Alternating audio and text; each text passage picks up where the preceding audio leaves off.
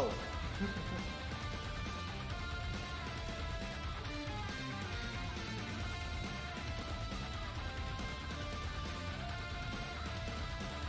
I'm genuinely amazed.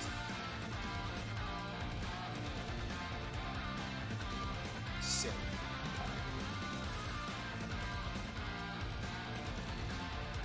Oh! Ooh. He's got the Irizumi. Lots of old guys with guns. Lots of Irizumi as well.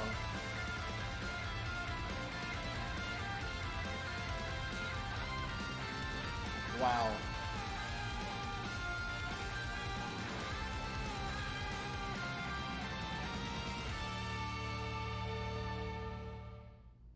You guys, I think you're gonna like this game. Welcome to Yakuza 0. I am your host, Fabio Suave, getting ready to jump into a completely brand new playthrough. I've heard of this franchise before. I didn't know it dated back as early as like 2005. I just saw these games were part of the Xbox Game Pass, Yakuza 0 and Yakuza Kiwame, or Kiwami, whatever it's called. I didn't read it that well, I just downloaded it. But we're gonna be playing this and the sequel in anticipation for the new Yakuza game that's gonna be on the Xbox One X later this holiday season in 2020. That was such an epic opening. I'm so excited for this. My face is blown out right now. Excuse me while I turn on my lights. Give me just a second. Okay. Got my lights on. Now let's make the colors rotate. Turn them on. My office lamps. And boom. There we go. All right, perfect. I'm super excited to jump into this. I don't know what to expect other than like sheer incredible gameplay. Hopefully that's an acceptable answer. This is a work of fiction, new resemblance, blah, blah, blah, blah, blah. Furthermore, this work takes place in 1988. Ah, nice. I wonder if anybody in Japan in 1988 was listening to Rick James. I love me some Rick James. I'm Rick James, bitch. It's like one of my favorite artists from the 80s. Oh, oh. We must have got our asses beat. Oh, shit. Ooh. This game looks fantastic already. What the hell? Yamete. Oof. Must have owed a great debt. This is literally already a cinematic masterpiece. I can just tell. I am playing Yakuza. You are correct. Hi.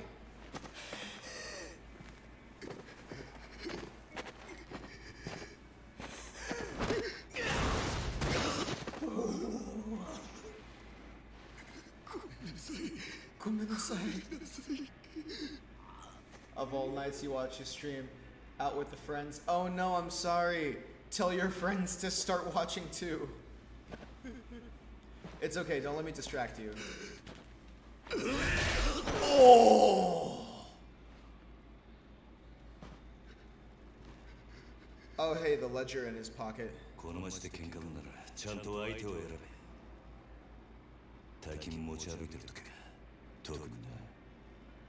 Damn. Oh man. I'm about this right now. I am so hype. Ooh. There you go.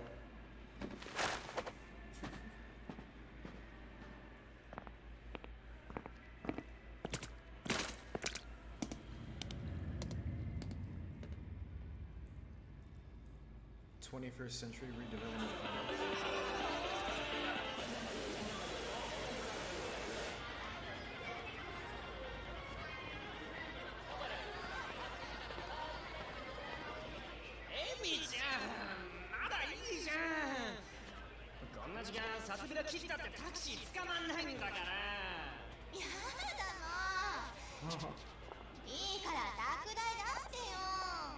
Oh, I love their outfits. Oh, he's fiending off one. Oh, my man's off the Henny. Uh-oh.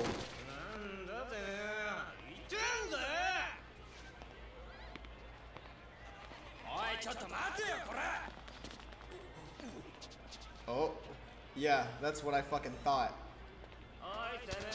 All y'all little 5'3" looking ass hoes. Oh.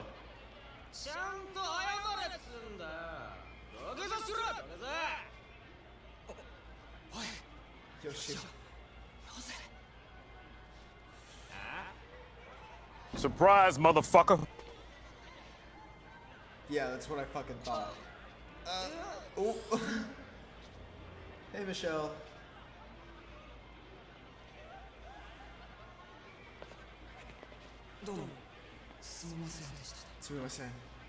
Yeah, yeah, they picked the wrong guy to fuck with. Look at all those little 5'2" kings. Just staring off in awe.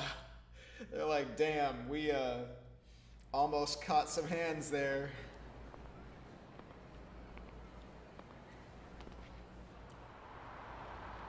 Ooh. Pulling up in that Cadillac. Oh yeah, getting in with the boss. Yo. Oh, loan shark. Hi. 頼んでおいた仕事どう？終わりました。ちょっと封筒がこのままでいいですか？そんなこと気にしないでいい。むき出しだろうが金は金だからね。堂島組さんは仕事早くて助かるよ。Oh, this is exciting. はいこれ。約束の1割。ご苦労さん。ありがとう。どうも。で、これは俺からの気持ちね。いや、それは。鳥藩が常識のこのご時世、安い取り分でやってもらってんだ。普通なら本職の人にこんな安い額の取り立て頼めないからね。Alright. 同年代のガキどもが万札ちらつかせてタクシー乗る時代に本職の君が金もないんじゃ様になんねえだろ。There you go. ま、これは俺との初仕事を終えたご祝儀みたいなもんだ。とっとき。I like the way he phrased that. A proper Yakuza has to keep up appearances. しかしバカに金貸しちまうと後が面倒でしょうがねえな。30万ポッチ捨てるのは簡単だが、回収しとかねえと商売としてのけじめがつかねえ。はい。なあ。ええ、まあ。俺も長いことこの町で金貸しやってるからよくわかる。今の世の中、金の本当の価値が分かってるやつなんてほとんどいやしない。True. その点、学のない君の方が高学歴の若造よりよっぽど分かってる気がするんだけど、そうじゃない？俺には分かりません。それじゃこれで。なあ、うちに来ねえか？兄ちゃん。君の腕っぷしならヤクザやるよりもっと簡単にもっと多くの金が稼げる。いい飯腹いっぱい食っていい女を好きなだけ抱ける。 Sold. それだけじゃない。金さえあれば That's all you had to say. 幸せにすること。 Whose ass am I whipping next? ヤクザは下積みが長え。手っ取り早くのし上がるにはうちに来て稼ぐ。 Alright, time to learn how to fight. Street the hooligans. Oh, I got a little power up. Press X repeatedly to perform a rush combo. The most basic method is active battle. Lots of games are like that. Alright. Who wants the smoke? Oh, both of y'all. Ow.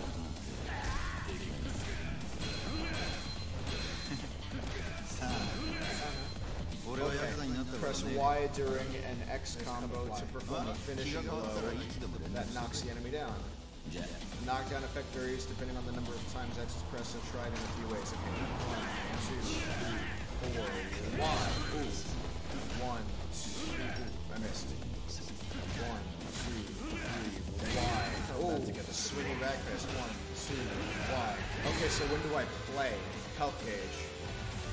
Okay. That was very cinematic, but oh, B near an cinematic. Excuse me.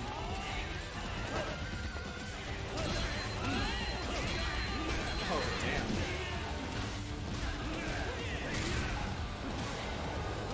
Oh, wow. Damn, they literally just waved the money at the taxis. It's fun. Ow. Teach me how to counter.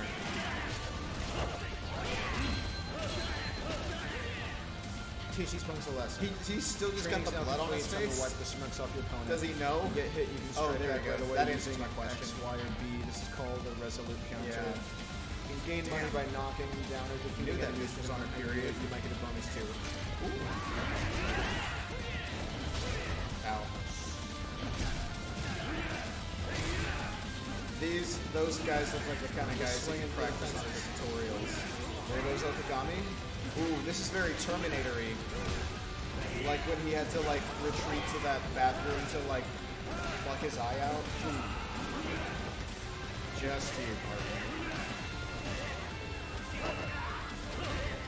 Oh, he's got a beeper. Nice. This is 1988. Man's looking fresh. Padded shoulder suit. With a chain on.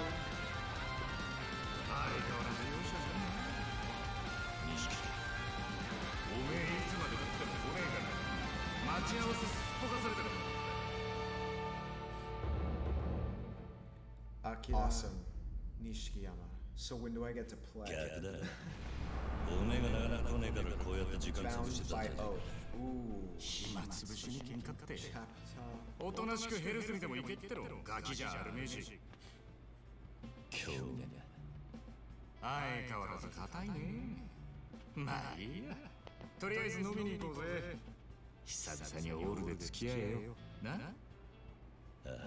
All right, we finna party.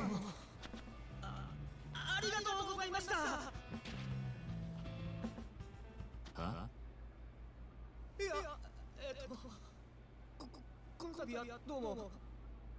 You don't speak to somebody higher than you, bro.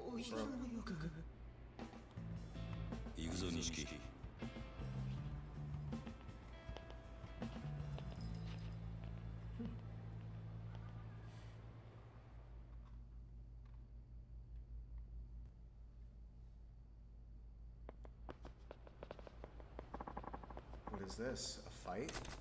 Looks like it. So what? What now? Oh. I was waiting on you with the dough.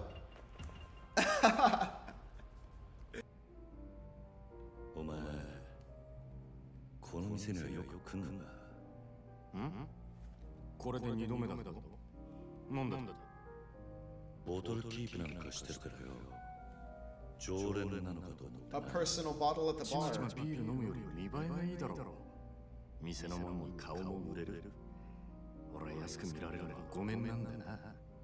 Damn.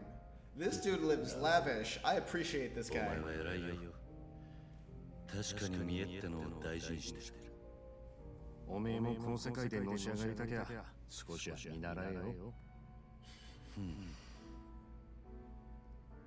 I just see both sides to this. Yeah, exactly, because it's not his type, but he understands what he's saying. Kazama-san.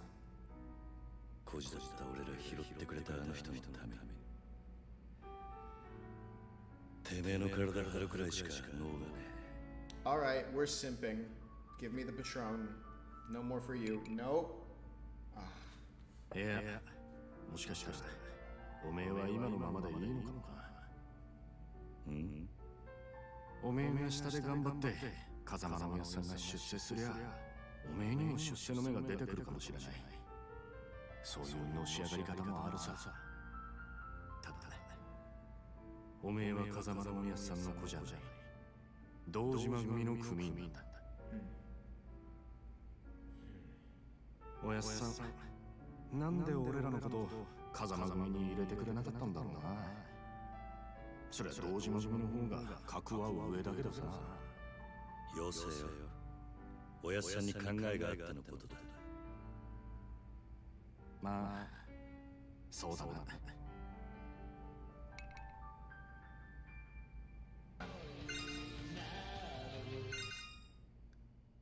Are we really doing karaoke?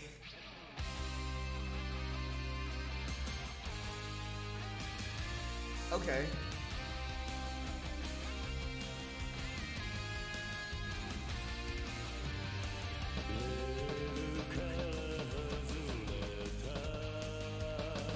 Oh, I get it.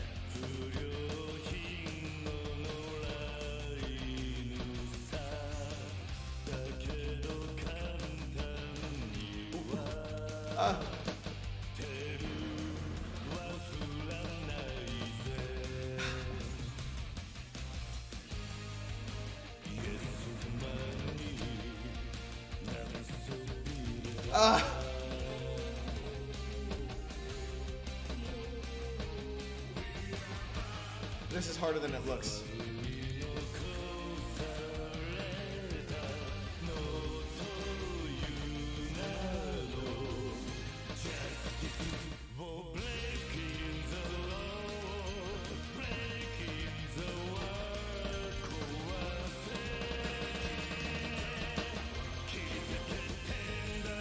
Oh wow, 6:50 a.m. Really? We skipped the whole night of partying?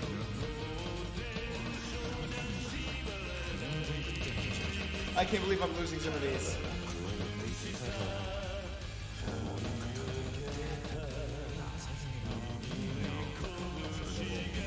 That helps. Judgment. Wow. I'm sure that looked a lot cooler to pay attention to, like, the visuals and not the stuff. 75, great. Wonderful. Oh yeah, karaoke bozo. Yeah, we killed that guy first. I've never even done karaoke in real life.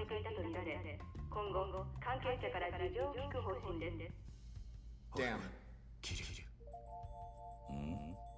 彼女で殺したと。よくある話だろうな。いや、お前、夕べの取り立てで相手のこと結構痛めつけたって言ってたよな。Uh-oh. こちらが栗原さんの死体が発見された現場です。ここって。Oh no, we 俺が accidentally 取り立てした場所だ。we killed one of our debtors. マジか。いや、死ぬまで殴ったわけじゃねえはずだ。この場所はカムロ町で人がごった返すネオン街からわずかに裏道を入った先にあります。ビルとビルに囲まれて人目につきにくい、かなりいびつな空間という印象を受けますが、栗原さんの死体は Yeah, I think I trust our character's judgment of his own strength. I mean, all he does is fight, so I'm sure he knows what he says when he thinks he didn't beat him to death. Something else might be at play here. 俺が取り立てたやつだ。Yeah, it is. お前、本当に間違いねえのか。本当に？はい。Yeah. 何やってんだよ。取り立てで相手殺しちまうんだよ。And he's got the beeper. He's in trouble. 誰かだ。組か。早速呼び出した。Damn. He's gonna get chewed out not for murdering that guy, but because he still owed a butt ton of money. 事務所に電話してくれ。やっぱり今のニュースの件で呼び出されたんだよな。Yeah, absolutely. まずいことになったな。いや、お前ももちろんやべえけど、これで風間のおやっさんの立場も危うくなる。この不始末につけ込まれちまうってことだ。どういう意味だ。お前や俺がおやっさんに拾われたってことは同時国の人間なら誰でも知ってる。だからよ、俺らの不始末はおやっさんの責任にもなっちまう。だから俺がやっちまったことだ。おやっさんは関係ねえ。そうはいかねえよ。殺しとなるとことがでかい。多分親さんの後釜に座ろうって連中は間違いなくそこをついてくる。どうしましょう、若頭補佐の。 That is right. In Japan, your actions are like an extension of your entire association, family, organization, like whatever. その3人の誰かに売られたって噂だ。なんだそれ。親さんの仕切ってた鳥羽、周到に場所変えてたのにいきなり摘発くるだろう。ありゃ組の事情に詳しい者が札にチクったとしか思えねえ。でそれが誰かって言や、3人の若頭補佐の一人、クゼの兄貴だったって噂だ。クゼの兄貴、おやっさんを札に売ったってことか。もちろん証拠があるわけじゃない。でもその件でおやっさんが無所に行ってからクゼはえらい勢いついてる。火のないとこになんとやらだ。何しろ今は組に連絡するしかだろ。そうか、そうだな。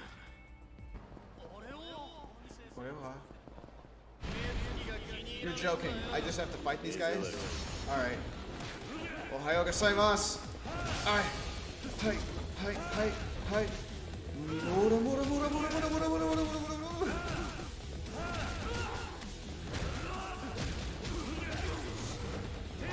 Oh, combo.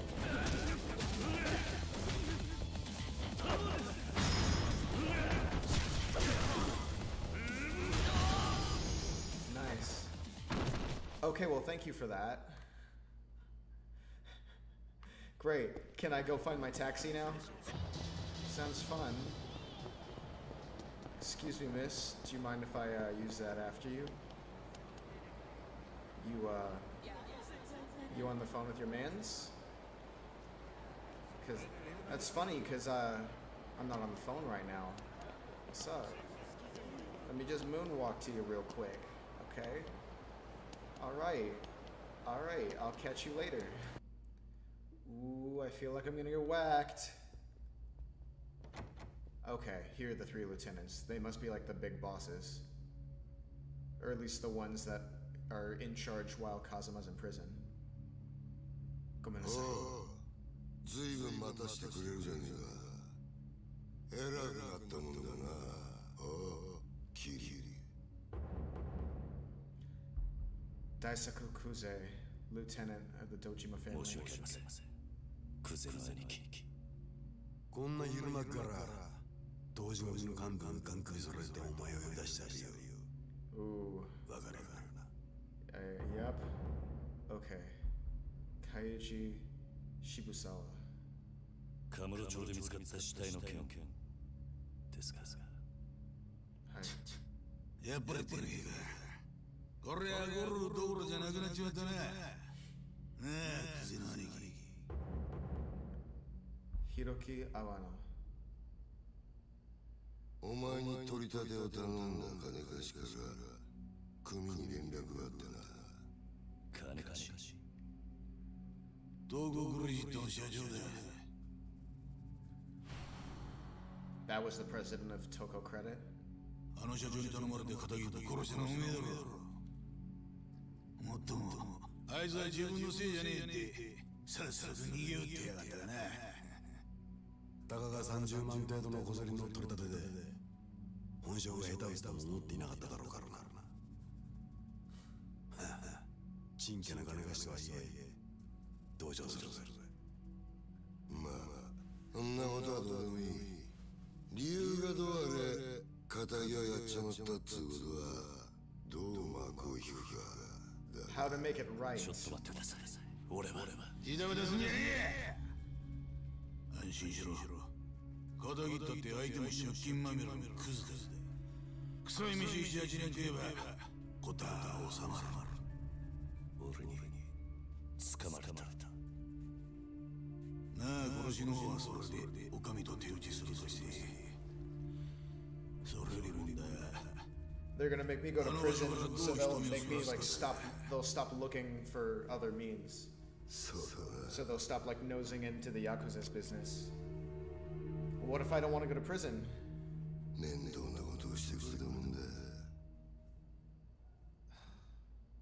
I did not mean to kill him. あの場所でどういう意味ですか？とぼけんじゃねえよ。おめえが死体を捨ててった場所だ。おいゲリ、お前よりによってなんであの場所でやったんだ。Bro, it was an accident. まさか風間の頭の指示ってわけじゃねえよな。おやっさんの指示ってなんでおやっさんの名前が出てくるんです Bro, か？ just explain you didn't mean to kill him. れたことだけに答え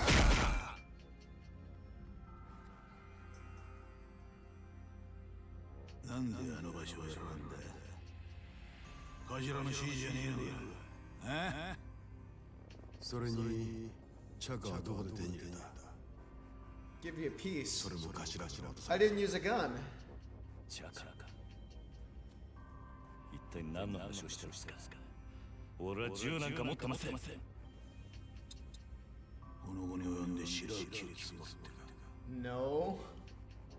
見つかった下を痛めつけられた後、とどめに頭を叩かれていた。 Yeah, no. サツはまだ抱擁してねえかな。Nope. 本当ですか？その話。だったら死体転がしたのは俺じゃありません。俺は素手で奴を殴っただけです。本当です。もしその話が本当だとしたら、お前は誰かにはめられたってことになる。そうそう。 Well, I don't know if somebody set me up, but you know. 間違っても俺は銃を撃ったりはしていません。 Yeah, exactly. と言ってるが、どうしますか。嘘に決まってんだろ。たく笑いしやがって。てめえみたいな下っ端はめて誰が得するってんだ。おうキリ、もう一度聞くぞ。なんでわざわざあの場所で騒ぎを起こしたんだ。金貸しからの指示だったんです。あの場所に相手を呼び出すから。少し痛い目に合わせてから金を取り立ててくれって。今言ったこと間違いねえな。 Nothing but the truth. Hi. どうやら金貸しから話聞く必要がありそうだな。とはいえ、うちの国があの殺しに関係していたっていうのは事実。しかも場所は場所だ。このままじゃあっちの仕事に支障が出ちまう。 So they're all butthurt that it happened in that specific area because it's someone else's turf, or it's Kazama's turf or something. What could it be? I knew it was gonna switch to a different kind of cutscene. Is it the one where you just read it now? Oh no, this is the cinematic one. Hi. Why does it switch back and forth like that? Just animate the whole thing. Why break it up into different kinds of cutscenes? There's like full-blown cutscenes like this, then there's cutscenes with text box and speech, and then cutscenes with like just text box. So what is it? What could this mean?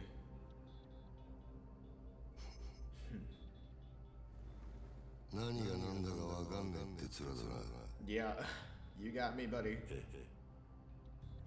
例の死体が見つかったあの場所はな。Yeah. あそこは通称からの一つって厄介な土地なんだ。Because お前が下っ端は知らねえかもしれねえけどな。道事務組長から俺ら頭補佐の3人に命令が出てたんだ。どんな手使ってもその殻の一つを手に入 he れようと。 wants that empty lot. 殻の一つ。針の穴ほどの隙間もない繁華街に偶然できた一つの空き地だ。それを親父が欲しがってる。親が欲しがるものを差し出す。それが子分の義務ってわけだ。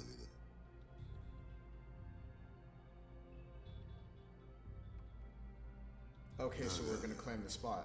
その場所で仇の死体が見つかった。あの土地が世間の目を引いちゃ地上げしようにも手出しが難しくなっちまう。ほんと困った話さ。ああ。 I guess. それがおやっさんとどんな関係が。あの一つにはな、別の意味もあってな。Then spit it out. 堂島の親父に差し出したやつにはとっておきの褒美が用意されてる。褒美？おう、不在の風間の頭など堂島組次期若頭のポストだ。 Kazuma's gone? つまりあの土地は俺ら頭補佐にとってただの一坪じゃねえってことだ。まあ最初はてっきり風間の頭と繋がってるお前が俺らの邪魔するためにやったのかと思ってたが、その顔色じゃ何にも知りませんでしたって感じだな。ちょっと待ってください。それじゃ風間のおやっさんはどうなるんです？さあな、だが組の一大臣に無視をするようじゃ頭。 Oh, they just meant gone as in prison. おまけにガキの頃から育ててきた可愛い子犬が理由はどうあれ仇をぶち殺しまったとあっちゃきっちりけじめつけねえとな。おやっさんは関係ない。それで俺も殺しはやっていません。そういうことはさつにつってもヤクザの言い分聞くほど連中も暇じゃねえだろうかな。 Damn, they're really about to rat me out. Okay, so the 3 lieutenants are fighting for さつ the... には今日中に実施ろよ。そろそろ縁故詰めとけや。お前も極道なら組長に挨拶しとかねえと筋が通らねえぞ。 I didn't know cutting off your pinky was an exit process. I thought it was just like for dishonor or something. Damn. Okay, so there's a turf war for that lot. And the lieutenants are trying to overthrow Kazuma for head of the Dojima family. This is a lot to take in. Here goes nothing.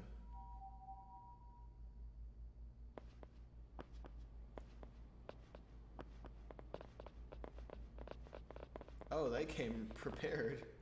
They was waiting on me at the door. Absolutely. Damn, my man's got a perm.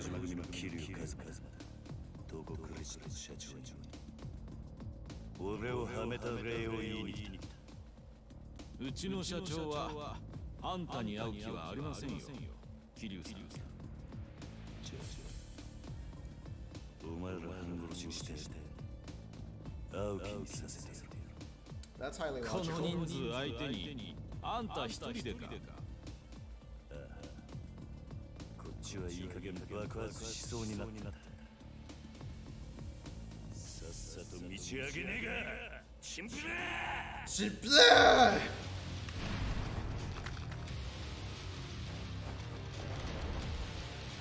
You with the pole.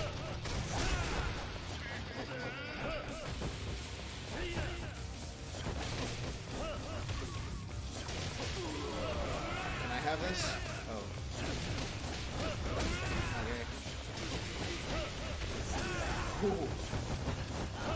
Oh, I'm in it right now. There we go. Ooh, there we go.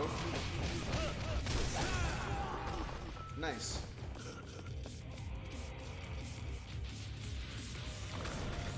Okay, brawler mode. I guess I'll stay in rush mode? What do I do now? I want to pick up the stuff. It gave me the option to pick stuff up just now. So what do I... The elevator? Enter. There we go. Why would I still be in fighting mode again? Oh. That's why.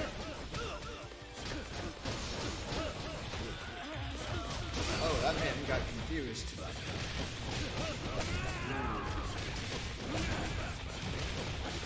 Running all of these hands.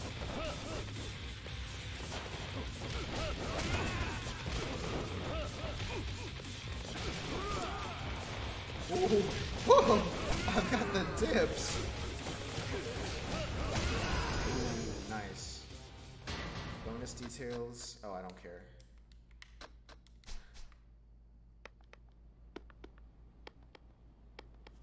How are you guys hanging in there?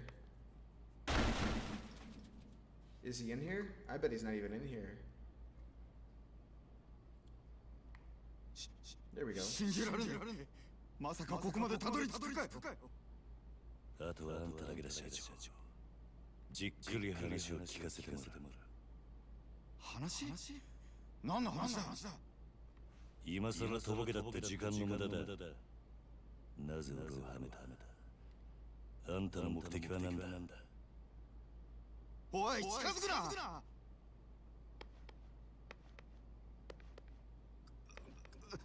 わかった。全部話す。だからちょっと待ってくれ。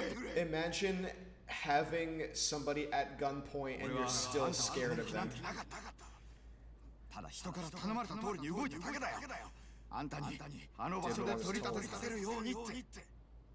そいつを頼んだのは誰だ？その人は。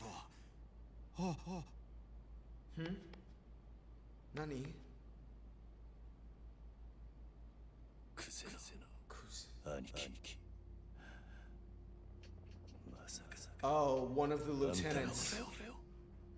何の話だ？ねえ、社長。Uh-oh. キリ、お前何やってんだよ。殺の父親に言ったはずだろう。寝ぼけたことやってんじゃねえぞ。 Oh, I didn't like that face-to-face angle. Nice snakeskin shoes though. やっぱちょっとなまってんだ。現役の頃はガキのしつけなんざ一発で済んだんだよ。 Do I get to beat this dude's ass right now? 社長さん、ちょっと外してもらえませんか。この若いのに説教しめえとなんねえなんでね。ごゆっくり。 Wow, what a little snake. He was talking all that good shit in the car, giving me a bonus last night. Now he's running away with his tail between his legs.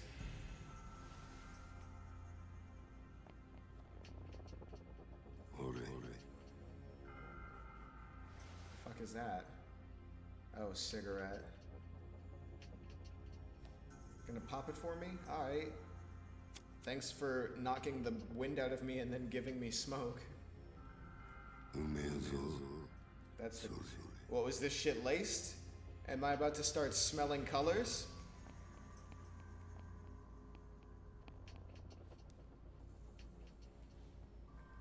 Man, we gotta get to the plot. I'm like dying over here. お前とは一度腹割って話してと思ってたからよ。おめえと錦山は孤児なんだってな。風間の頭がやってる施設ってなんだろう。確かひまわりとかいう養護施設。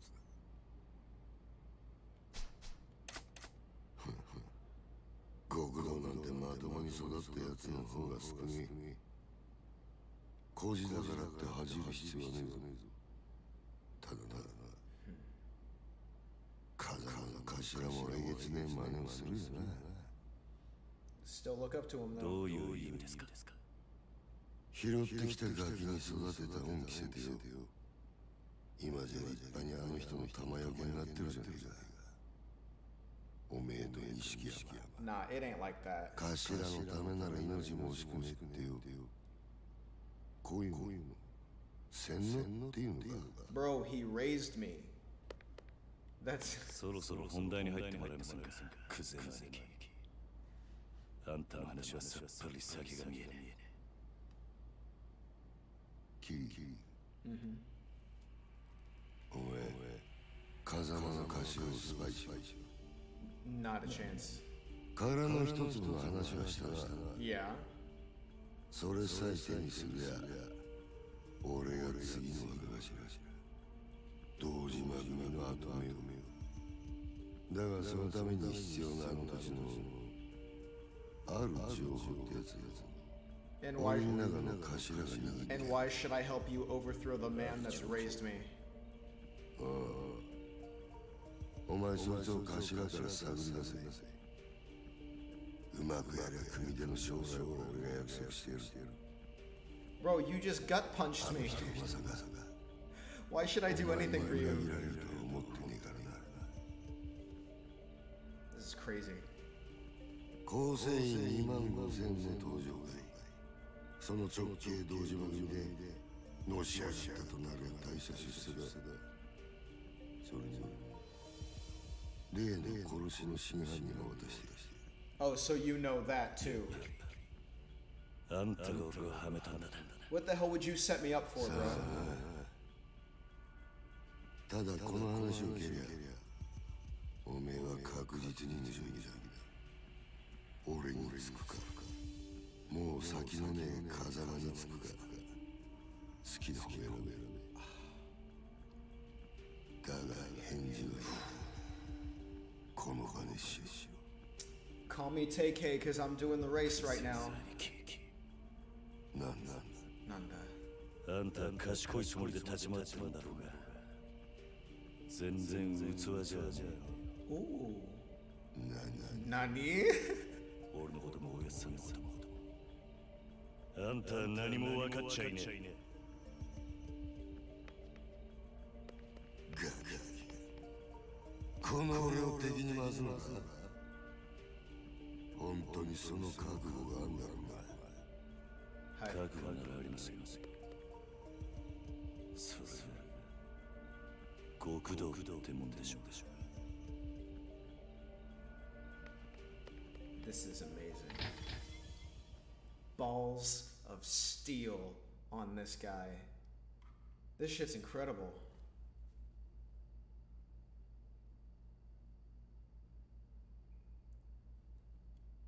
Wow. Coming through on the beeper. Number I don't recognize. What's that code for? It's not his number, but that's got to be Nishiki calling. I'll find the phone and call him back. Interesting. Okay, I want to see what Nishiki wants. Oh, let's see what's going on with Nishiki. Actually, you know what? No, I think I just want to call it here. This has been a good playthrough so far. I think this is a good cutting off point. We've been playing for like an hour and a half. Yeah, this game has been so awesome. I love the plot. I love the atmosphere. 1988 Tokyo, are you kidding me? This has been a masterpiece so far. I'm having so much fun. So I'm gonna call it right here though. Thank you guys so much for watching. No fisting tonight. No, that might cost a subscription or two. Anyway, I just want to thank you guys so much for watching. I really appreciate it. Subscribe on YouTube, follow on Twitch, all that jazz. For those, thanks everyone, but I'm not heading out like right now immediately. I'm just gonna stop this playthrough, and like do something else maybe, because I've been trying to like work my stuff out in chapters. But how should I say? Yeah, thank you guys so much for watching. If you enjoyed this, give it a thumbs up. I'd appreciate if you leave a comment down below. Tell me about what you know about this game or like anything like that. Yeah, that's okay. I know I'm multitasking when you're streaming live for Twitch and shooting it for YouTube as well to like condense it and everything. You know, spread the content. So, yeah, tune in for the next episode, you guys. Thanks so much for watching. I'll catch you guys later. Bye.